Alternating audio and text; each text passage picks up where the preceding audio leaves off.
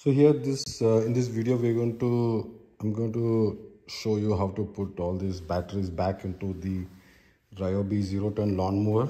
That's a ZT480. The reason I remove this battery is not because it has some issues, but every winter I store the batteries in the basement. The reason is because these are like the NIH batteries, and you cannot leave them in the cold outside, especially when it is sub-zero temperatures. These batteries will die most probably. It's not like lithium batteries where you can just leave them and doesn't make a difference. But the other thing is these batteries needs to be constantly charged. So I use a regular trickle charger, like a car battery charger, and keep it charged throughout. So it's there are a lot of things that's needed to get this thing in. So let's start. So it's a good idea to clean the rack. So another important thing is to get this channels very clean, okay? Because I basically store it in somewhere in October, November or something when it starts getting cold. So I don't have the bandwidth to clean it then because it's so cold that I cannot stand in my garage. So I take a regular blower.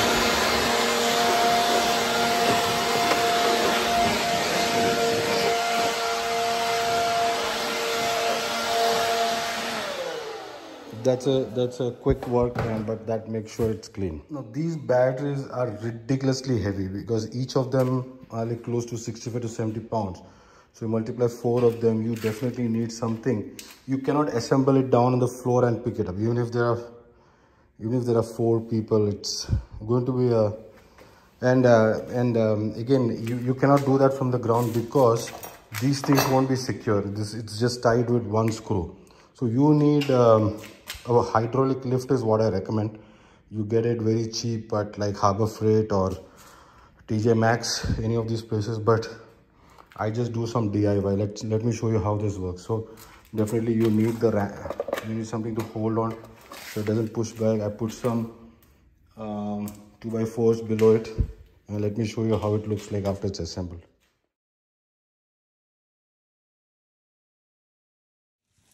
So there is no great logic in this, though. However, I do like to number them.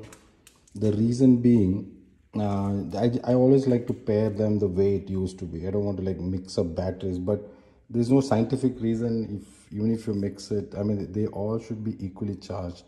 At times, what I think is my trickle charger, if it charges some more and then some less, and then I don't want to take that. So I generally just put numbers on it.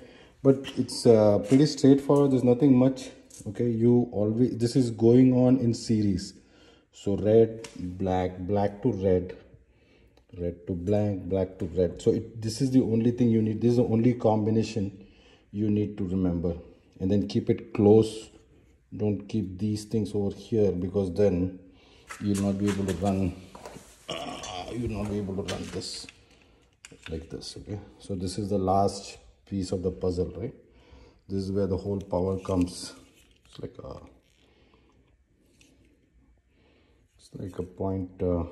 a 1 gauge or half gauge wire.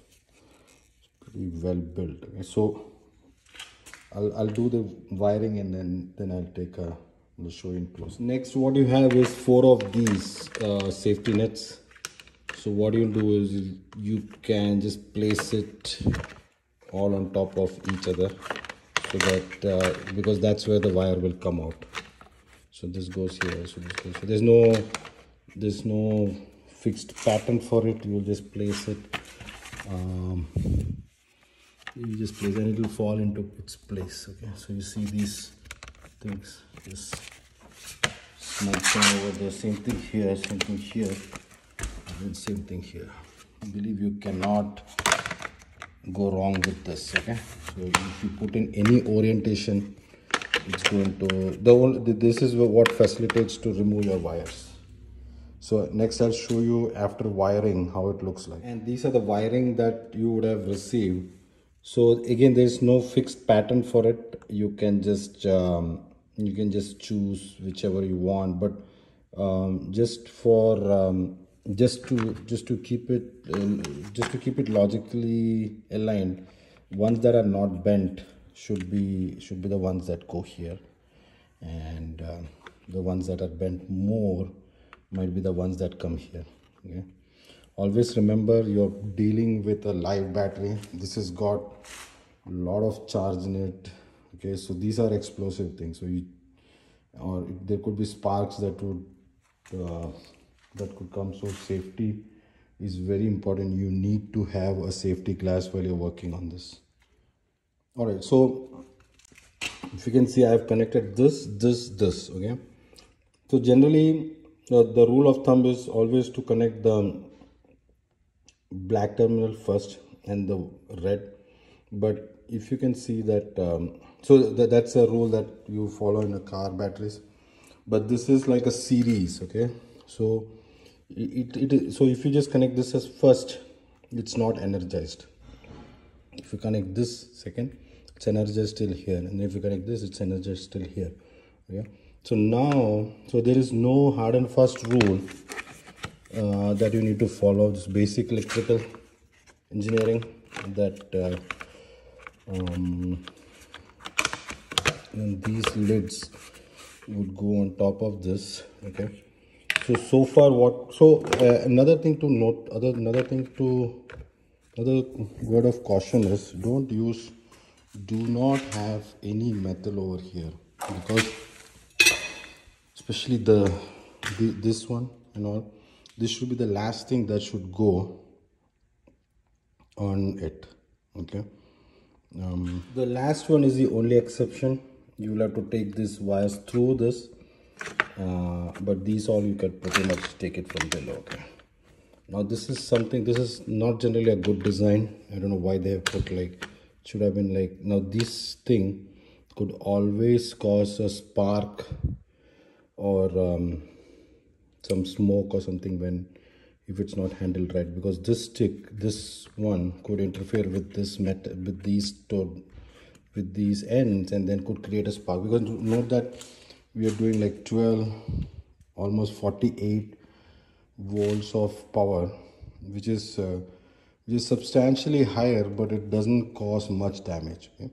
So, and also note that you would always want to align it in such a way that this handle is here and this one, so you'll see the screws, so this thing is on the end. That's where you need it for the seat.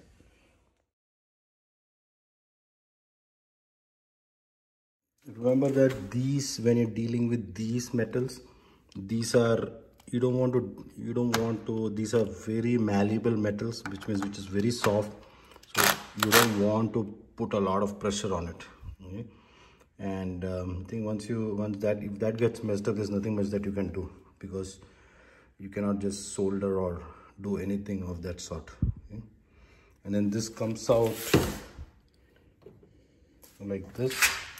Okay, put this in place, put the covers on.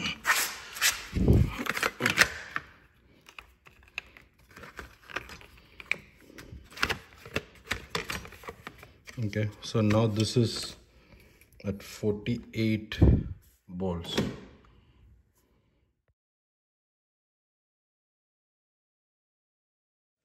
There's one of these little tiny ones that come here.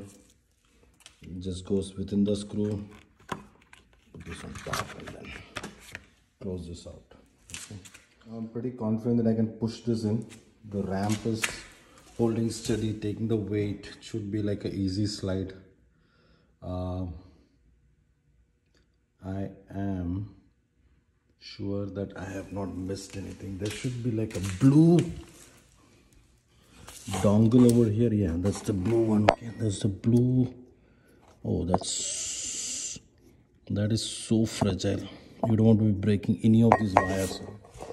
These are like so thin. You don't want to ask. It's like so thin. I want to break that. This is a wire that goes right to the. There's some other wires over here. You don't want to snip while you do the push. And there's this one for the seat, the safety one. kept the keys in off, okay, so that it doesn't spark or anything. Okay, so that's off. When these are being pushed in, it is almost certain that it's going to put some pressure on these wires, okay, so especially these are pretty much strong, well built. The ones over here are not. So see, now this, it's like it is around 40% in. I'm going to give another push and do the rest. So once I push that in, I put in these 6 screws, 1, 2, 3 and 3 over there. Note that there is a hook like this over here, okay, so this goes into hook. So this is attached before that, so that you see the screw that will attach this thing, okay, so that's pretty straightforward. The only important thing is this clip over here. It's a hook like this, so you need to go from the bottom, put it inside. If the hook goes from here to here, okay, and then goes inside, okay, so don't snap that. And then I could move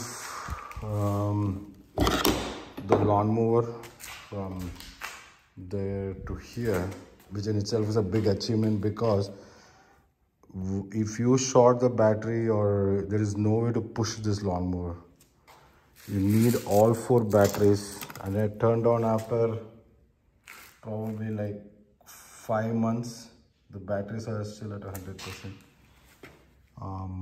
And I'll put reviews of this. So I think last year I put all the reviews of how the battery did. I'm going to charge this overnight and I'll put the review of this, of how the performance was by tomorrow. Today is like May the 5th, 2022. Thank you.